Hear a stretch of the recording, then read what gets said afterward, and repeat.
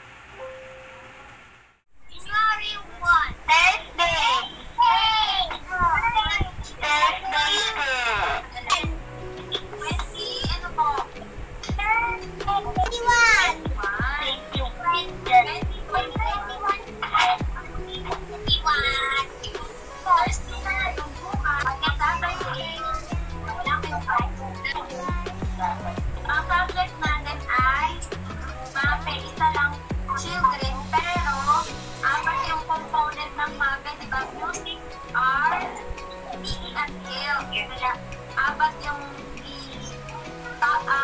aralin natin ngayon. Naalagaan po namin.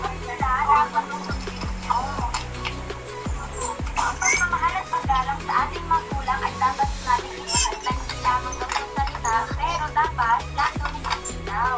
Tatandaan niyo daw na ang nakakaalam daw ng mabuti para sa atin. Siyempre, ang mga magulang natin, dapat pagsian daw natin ang pag-aaga.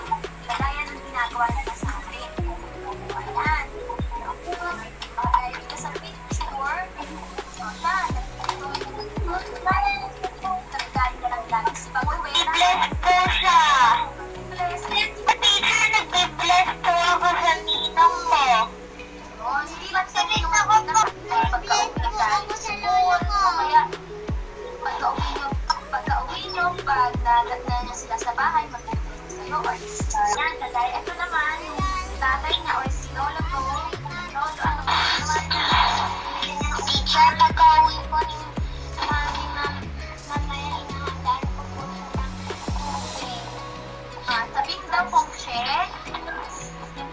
nagpapakita daw ng paggalang at pagmamahal sa magulang, edit daw po. Check or edit lang po yung picture, ha? Okay po. Check or edit. Kakain niya po yung lola niya. Lola niya.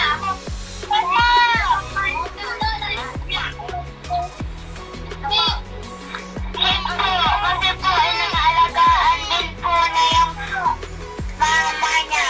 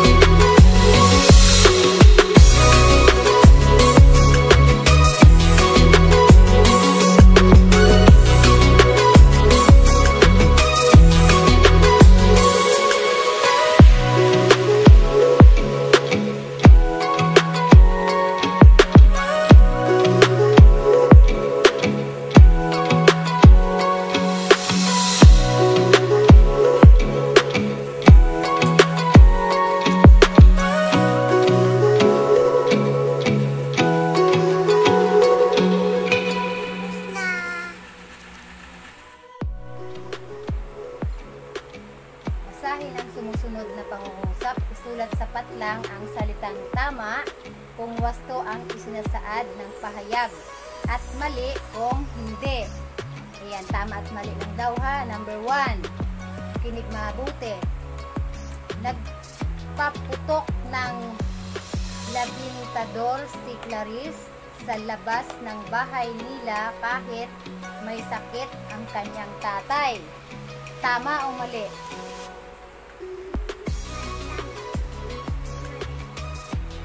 Final answer, ha? Pakinggan mo mabuti. Nagpaputok ha, ng labintador, yung paputok si Clarice sa labas ng bahay nila kahit may sakit ang kanyang tatay.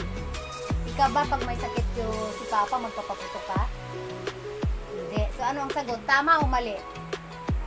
Mali. Sulat ang mali. Ayan, yun yung mali.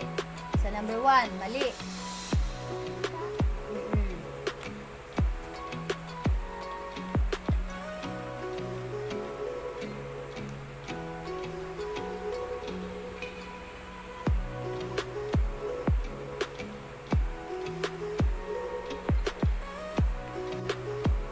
Number 2, huwag manigaw ng mga kasambahay. Huwag daw sigawan yung mga katulong sa bahay pag may katulong tayo. Kahit kapatid o si Ate Asya, mga ganon. Tama ba o mali? Mali. Mali. Sulat mali.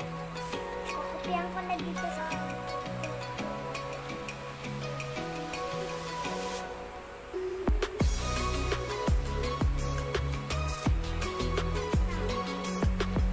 Number 3.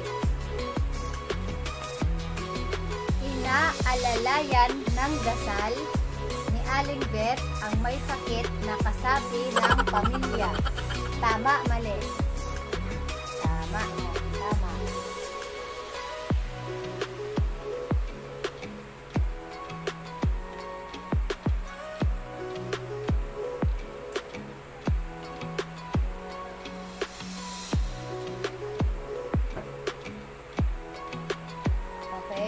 Number 4.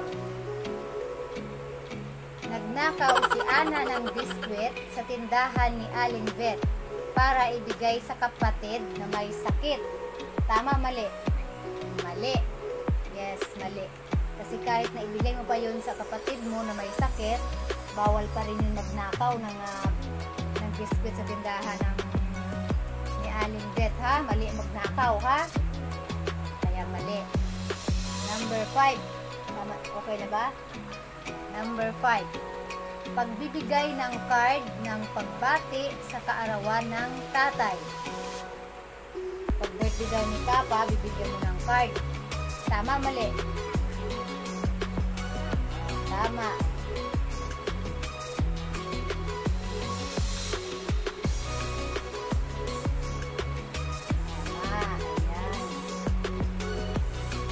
Good, Mehmet. Iguhit daw ang masaya, yung happy face, kung ang larawan ay mga gawaing mabuti. Ha, happy face yung isusulat mo, ha, kung ang larawan ay nagpapakita ng mabuti. Para sa ating katawan at malungkot na mukha kung hindi. Ayan. Kung yung larawan ay nakakabuti sa ating katawan, lagyan mo ng happy face. Pag hindi nakakabuti sa ating katawan, lagyan mo ng malungkot, ha? Wait lang, ano yan? Ay, okay. So, number 6. Ayan, natutulog siya. Happy face or malungkot? Masaya o malungkot? Masaya. O, lagyan mo masaya.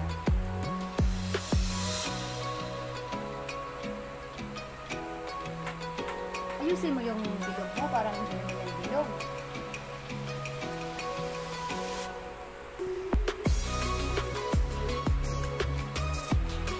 Number 7. Kumakain ng chocolate. Masaya o malungkot? Malungkot.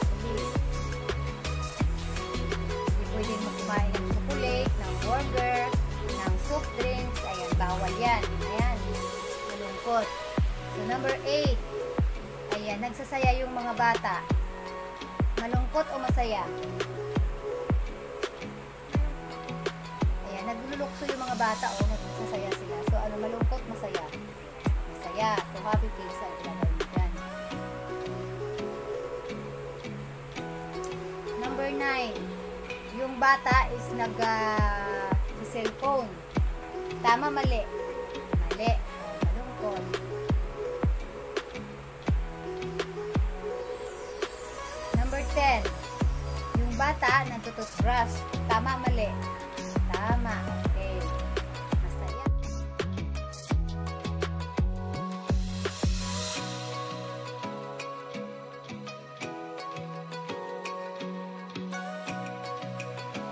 Like a Hellcat.